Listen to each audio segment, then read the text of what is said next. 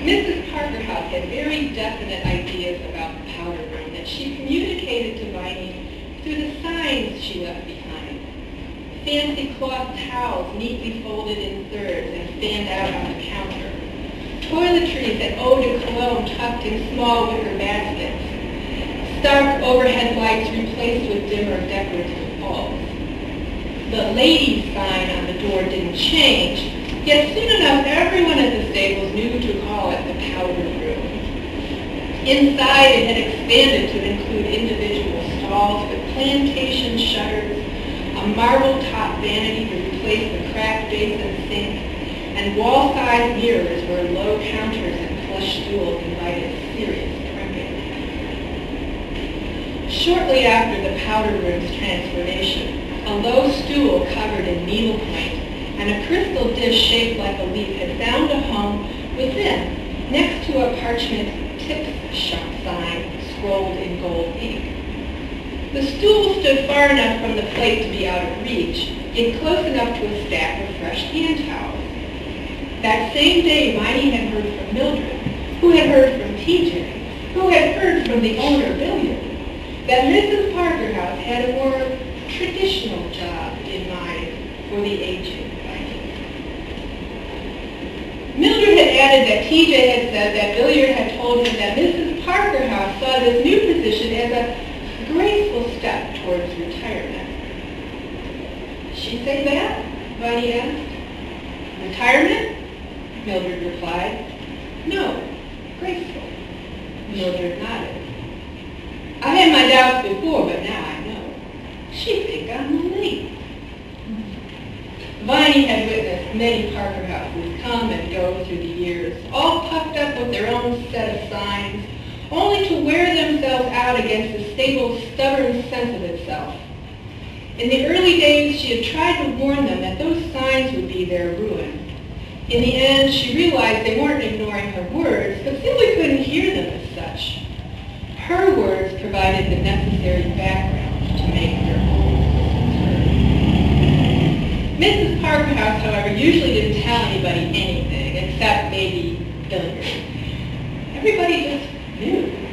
The air vibrated with Mrs. Parkerhouse wants and Mrs. Parkerhouse said, and whether one person's view agreed with another's was not anybody's concern.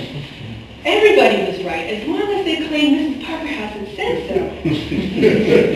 This created a perpetual confusion, since sooner or later contradictions arose. One week the kitchen floor was waxed to an inch of its life, and the next week it was dulled by bleach. One day the busboys wore their collars down and buttoned. Another day they stood them straight up with the top button open. One day ice poured from pitchers, and another day ice held itself at the pitcher's lip. Some days the hurricane lamp flames stood still and straight, while other days they danced and flickered like demons. Everybody followed the signs through which Mrs. Parkerhouse made her wishes known. Sometimes, when one story contradicted another, people argued about whose version was true and whose was just somebody trying to sound important.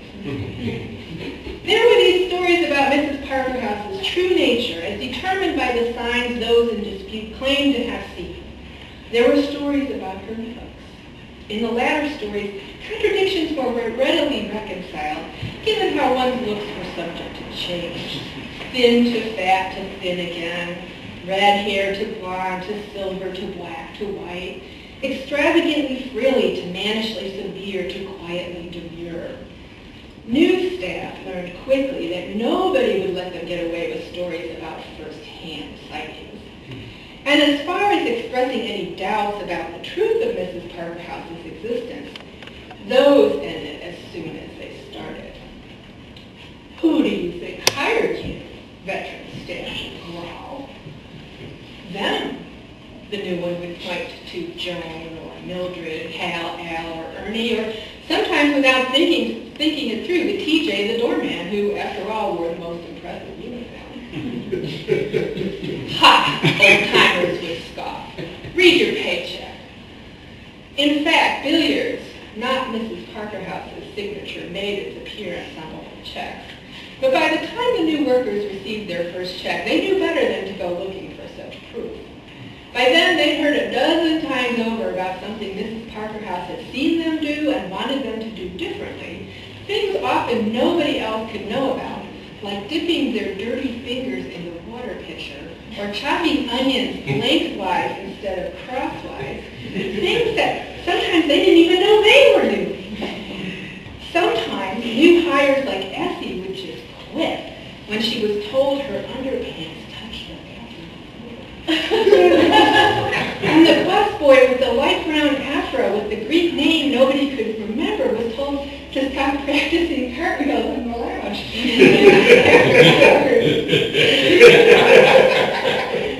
Some people couldn't live with the fact that their secrets were not their own. Mrs. Parkerhouse's signs had met no real resistance until she named Viney the powder room attendant instead of the housekeeper, and hired Mildred's cousin's niece, Sheila, to take over as housekeeper. Viney had promptly disappeared on Sheila's first day on the job and did not return until the young, eager-to-please woman with no work experience whatsoever quit in frustration. No one could tell her what she was supposed to do, Mrs. Parkerhouse's signs notwithstanding. Just as well, Mildred later told Viney, that poor child's gone spooky. She doesn't think she's seen ghosts. Well, maybe she did, Viney had replied. Later that day, Mildred told Viney that she had heard shouts coming from Billiard's office, along with doors slamming and a flood of tears. Mildred was certain that the tears did not belong to Billiard. I declare I've never seen such a temper on any living thing. I think she's seen the end of the world. I reckon she did, Viney said. Mildred gave her a long look. You scare me half to death disappearing like that. I don't suppose you're going to tell me where you've gone. Viney shrugged. I go where I'm called. Sister, don't be playing with me. You telling me you hear the call? Viney paused. If you mean Jesus, he ain't announced himself yet. Well, then who called you? Mildred squinted. Viney's stomach jumped as Mildred's breath pulsed hard against her face. She didn't blame Mildred for asking. To the day she died, Viney's own mama never knew what took her daughter away from Snowbird, North Carolina for good. Nor did Celia know why all of a sudden Viney left the 2-flat on 26th Street in Chicago and the 10 children who'd grown attached to her. Both had prescribed being with her people as the best remedy for life's ills. Even her daddy had proclaimed his people as the reason he kept going down to the low country. Moonshine had just been an excuse. But Viney's leaving had nothing to do with people, hers or anybody else's. Some things just ain't got no name, Viney replied. Mildred pulled a hanky from her pocket. Some trust in chariots and some in horses, but we trust in the name of the Lord our God, she recited. She wiped her eyes gingerly as if they might shatter. It's them things without names that trouble me, guided only by their senses and traces of those gone before. Large and small, the creatures burrowed, flapped, or gnawed themselves passage within. Drawn by some unnameable attraction, they shifted their destinations away from the ditches, gardens, lawns, and lots of Greater Bedford Heights to inside the stable's painted brick walls. For the most part, Viney welcomed them as wayward travelers who sometimes overstayed their welcome. Usually they left as soon as she cleaned out their roosts. But the stubborn few who stayed behind remained hidden behind her reach. These she never tried to disturb, necessary exceptions to the stable's rule of order. In their determined ranks, Viney grasped the long journeys behind them.